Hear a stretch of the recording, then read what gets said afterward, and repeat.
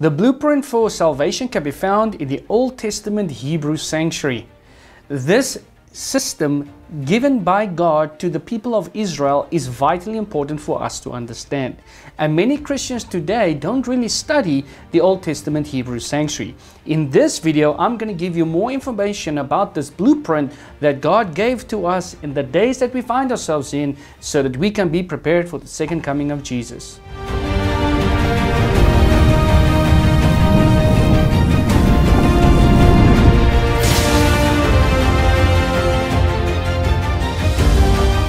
If you've not subscribed yet to our channel, then click on the subscribe button, on the bell and on all, and you'll receive the notifications when we upload new videos.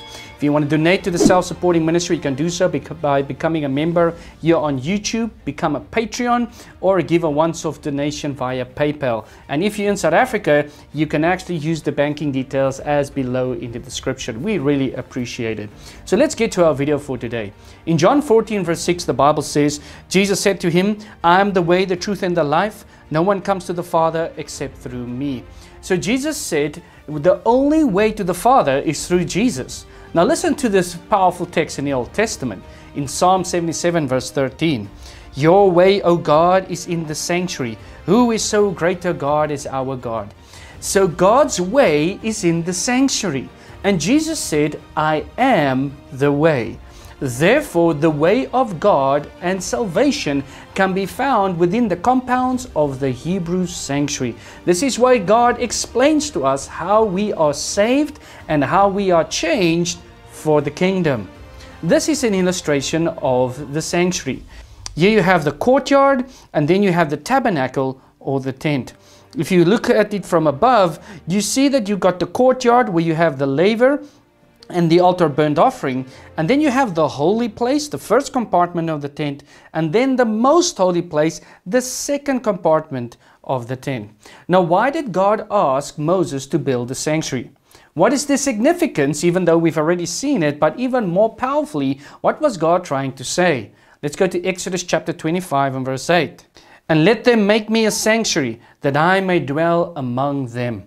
So the goal was that God wanted to dwell among his people, and he used the Hebrew sanctuary to accomplish this purpose.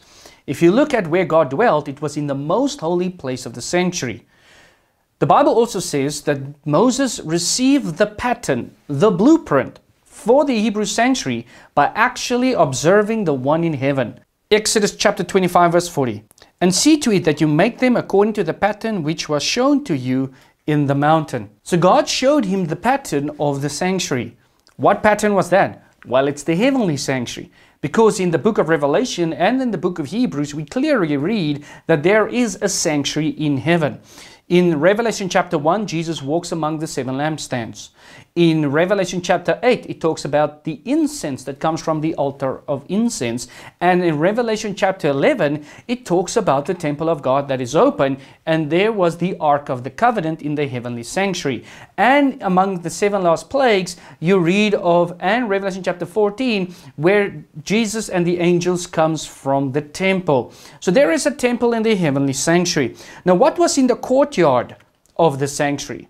Well, you had the door where the priests entered, and where the sinners entered, where they brought their lamb offering to be confessed upon their sins, and then the lamb was slain and burned upon the altar of a burnt offering. The sinner then went away, and the priest continued the work. Now, Jesus told us that he is actually the door. In John chapter 10 verse 9, "I am the door.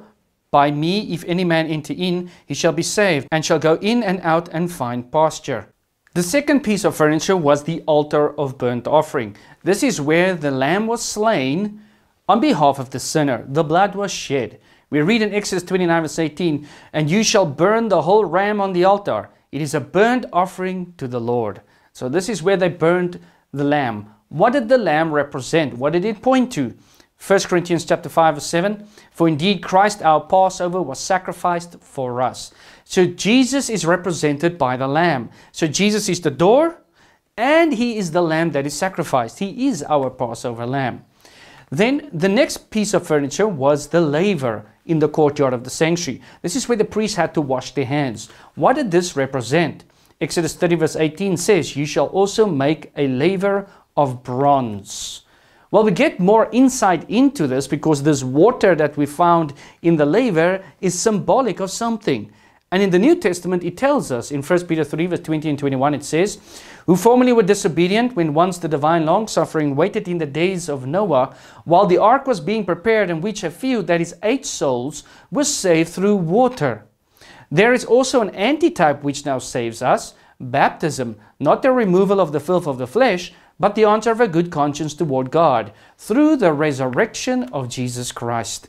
So the laver represents the resurrection of Jesus Christ.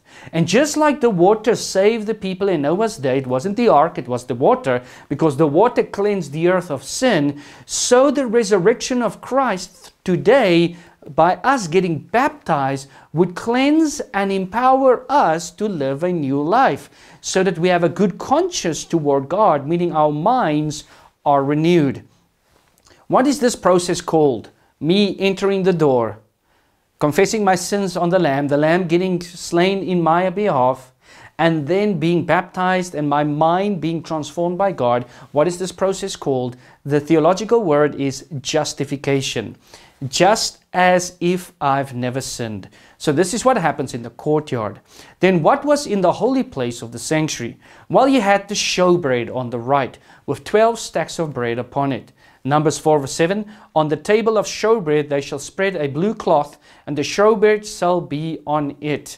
So this is the showbread, pointing also to Jesus and the Word of God. In John 6:35, Jesus said, I am the bread of life. He who comes to me shall never hunger, and he who believes in me shall never thirst. So Jesus is the bread. He is the Word. We need to feed on Him daily. Once we are saved, this is not the process that takes place as a Christian. I need to spend time daily in the Word of God. Therefore, the Hebrew sanctuary is a blueprint. Then, on the left, you had the candlestick. The candlestick represents the light that needed to shine in the holy place. It was the only light in the holy place, and it burned day and night.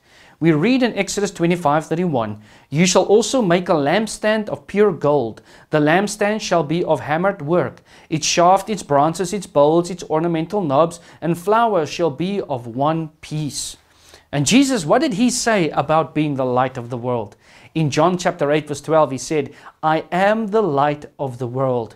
He who follows me shall not walk in darkness, but have the light of life. So when we are filled with the Holy Spirit, because that's the oil that was within the lamp, that made the lamp burn, the light then shone, meaning Jesus' light shines through the power of the Holy Spirit.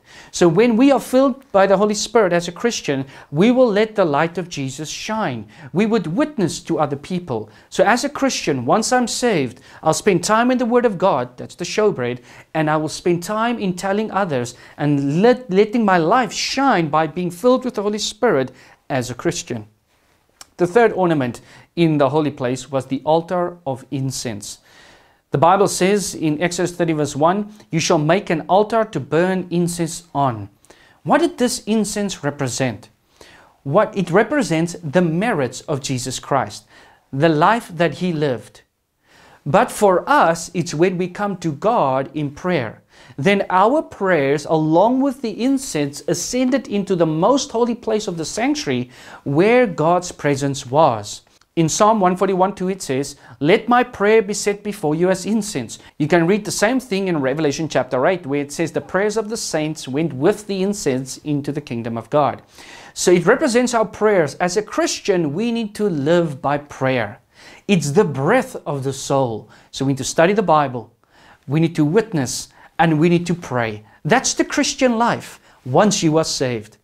And Jesus said in John 14:13, and whatever you ask in my name, that I will do, that the Father may be glorified in the Son. Jesus is the only mediator between God and man. And when I pray, He steps in for me. The Holy Spirit takes my words and makes it acceptable. Jesus offers it to the Father, and then my prayers are accepted by heaven. Now, what is this process called? The courtyard is justification, And the holy place is sanctification. This is where God transforms me back into the original image that He gave to Adam and Eve. He doesn't want me to sin anymore. He doesn't want me to go for the world anymore. He wants me to live for Him fully, totally surrendered. And that's what the holy place represents. Now, what was in the most holy place of the sanctuary? It was the Ark of the Covenant. And inside the Ark of the Covenant was Aaron's rod, the manna, and the 10 Commandments. All of these had a purpose. The manna pointed to the manna that Israel received, which points to Jesus. The rod pointed to the fact that Israel conquered with the rod and had signs through the rod, which points to the Holy Spirit. And the fact that it budded pointed to the fact that Aaron was the high priest. And today for us, it confirms that Jesus is our high priest. And the 10 Commandments is the character of God the Father and the Son and the Holy Spirit. It is their character given to humanity in the 10 precepts written upon the 10 Commandments. Exodus 26 verse 34, you shall put the mercy seat upon the ark of the testimony in the most holy. You shall put the mercy seat on top of the ark, and the ark you shall put the testimony that I will give you. Verse 21. And the 10 Commandments represents God's character. If you look at what the Bible has to say about the 10 Commandments, what it has to say about the character of God, in different Bible verses, you would see they're both the same. They're both just, true, pure, light, faithful, good, spiritual, holy, truth, life, righteousness, perfect, and forever. And that represents the character of Christ, given to humanity. And Jesus said in John chapter 14:15, if you love me, meaning if you are being sanctified in the holy place, keep my commandments. Do as I have directed you to do, as given in the 10 Commandments. So my friends, this blueprint given by God to humanity is a vitally important subject for us to understand. Because Jesus is currently ministering in the heavenly sanctuary at this moment. What does this mean? In future studies, as we continue right here on YouTube, I will tell you more about this amazing subject of the sanctuary. And keep on watching, because next year I'm going to do live studies where you can join in Zoom and you can actually find out exactly how God will prepare His end-time people by using the sanctuary. If you've learned something new, then click on the subscribe button, on the bell and all, and you will receive the notifications when I upload new videos. Please pray for our channel as we take the gospel to as many people as possible.